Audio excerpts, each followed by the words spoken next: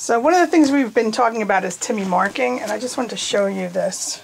We just found this and we were cleaning up a little bit. That's the bottom of Mike's nightstand over here, like covered in Tim's pee. Didn't even realize that was there.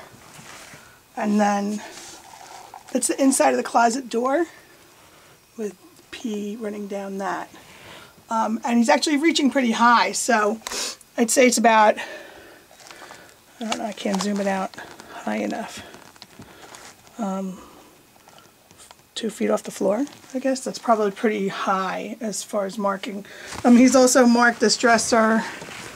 He's marked the bottom of my bed here.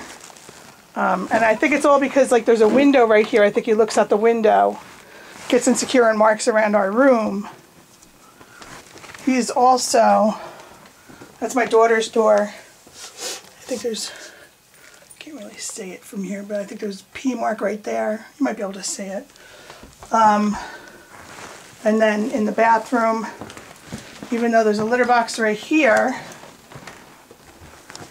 I think he looks out this window, and then he's peed on the bottom of the door here, which leads up to the attic. So he's just marking all over the place. There's been a lot of pee in the room where the cats are most of the time. This is like the cat playroom, for other words. This corner of the room, for some reason they pee all in this corner, but it's from looking at this window, then they get upset. I think it's just Tim though. Marked my dresser and the door to the room too, which have been recently cleaned.